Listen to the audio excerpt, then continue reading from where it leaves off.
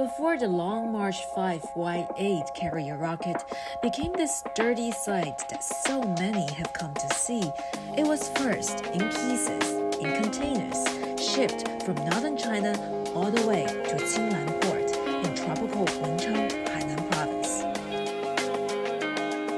Its pieces in compartments were still horizontal when on road.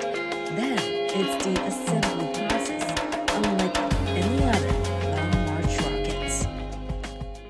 进行一个垂直总装的一个过程。 We have an assembly process in vertical, where the rocket is hoisted to erect from a horizontal state. First step, hoist up booster 1, let it sit on the launch platform and connect with the platform. The first step assembly is special to Long March 5. Other Long March family rockets typically start with core stage 1.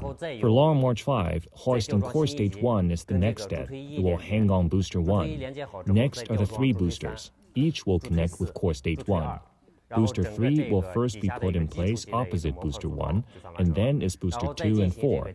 In this way, the base is formed. Next, core stage 2 is put up.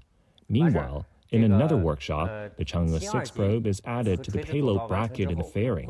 This combination with the probe inside will be transported to our vertical assembly workshop and connected with the rocket. This is the last step of assembly. The Long March 5 rocket is China's most powerful and fastest rocket to date. The rocket will start the journey for Chang'e 6, a historic mission to the moon. 孙烨 CGTN 文昌海南 Province。